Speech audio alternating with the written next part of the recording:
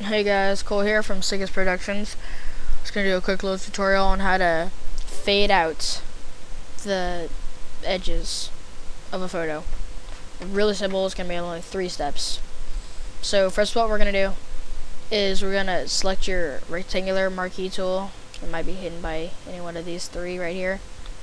But so select your rectangular one and click and make go to one of your corners and make a good sized square on the outside. The more the less you have selected around the outsides, then the less it's gonna be faded, and the more that you don't have selected, the more it's gonna be faded. Alright, so first let's go to let's right click it and go feather, set it whatever you want. 9. Just all this does is it determines how rounded it's going to be. So if you want it to be faded just really sharply, then just leave it you don't even have to do feathering. So let's say if I wanted it say 40, and that's really feathered, it's really rounded, but I don't want it that much. I just want let's do 10. Hold on, feather it to 10 pixels, whatever, it'll do. I'd have to redo it. Alright, so we've got that. We've got it all rounded and everything. So now we need to inverse it. So hit Control Shift I, or you can go to Select Inverse. So it should look something like this now.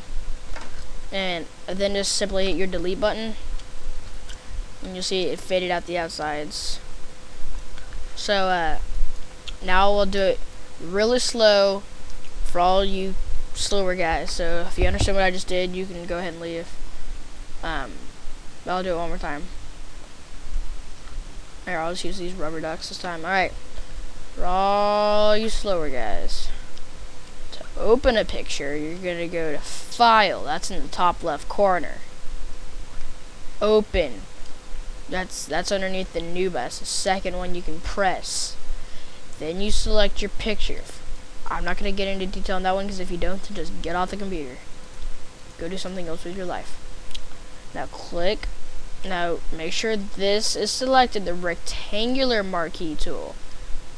It should be up here at the top left corner of your tools palette.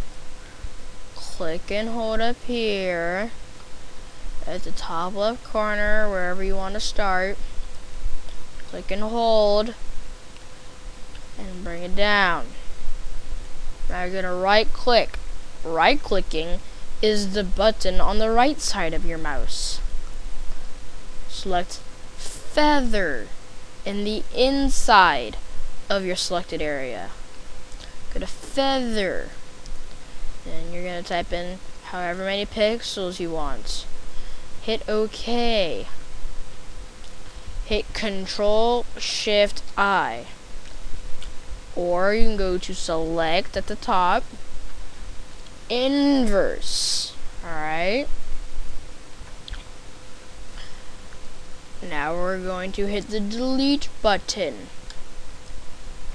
That is located over on your keyboard. It's by the insert in the home and the end button.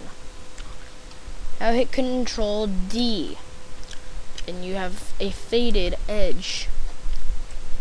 Alright, so that was all you slow guys. Alright, so just subscribe to Sickest Productions videos, leave us some comments.